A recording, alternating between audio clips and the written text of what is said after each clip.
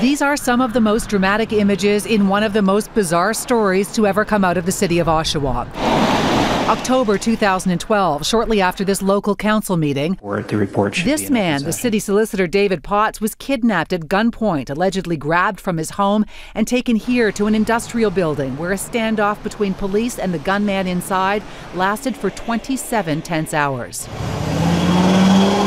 Former Oshawa councillor Robert Lutczyk has spent almost 2 years in custody awaiting trial on kidnapping, gun and weapons charges. And now he wants his name on the ballot in next month's municipal election. Honestly, when I first looked at it, I said, this is impossible. And in fact, I'm totally wrong on that because the legislation says if you're serving a term of imprisonment, he is not serving any sentence. He's being held in custody pending his trial. Corrections Canada has barred him from an on-camera interview, so we spoke to Robert Lutczyk by phone. How would you possibly campaign from within a jail cell?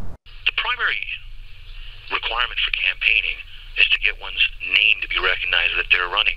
It's not like I'm an unknown person trying to get my name out there. His motives may be more self-serving than serving constituents. Denied bail 3 times, Robert Lutczyk says if elected, a judge would have to let him out. It would be pretty hard for a judge to not release me when the people have said release. I mean, are we not in a democracy here? Now I'm going to be taking my place at that council table and I'm going to be sworn in and then I'm going to fight this. Sounds ludicrous, right? Maybe not.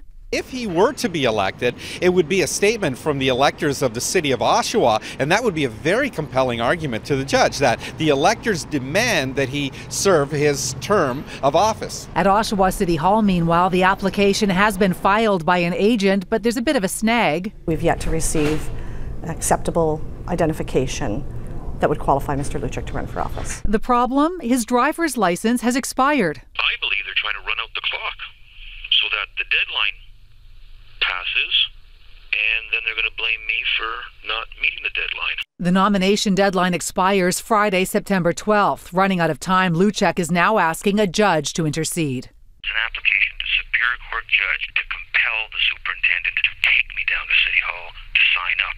The people of Oshawa, though, might not be quite ready for his return.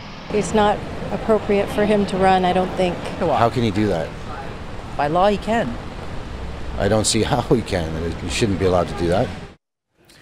Now, Robert Lutczyk has been denied legal aid, so he'll be defending himself when his trial begins in January. Now, he did give me a bit of a hint of just what his defense will be, telling me that medications he was taking for stomach problems put him into a mental fog the night of that kidnapping 2 years ago. We'll have some of that jailhouse interview up on our website, citynews.ca, and you can reach out to me on this or any other story. I'm on Twitter @CityAvery.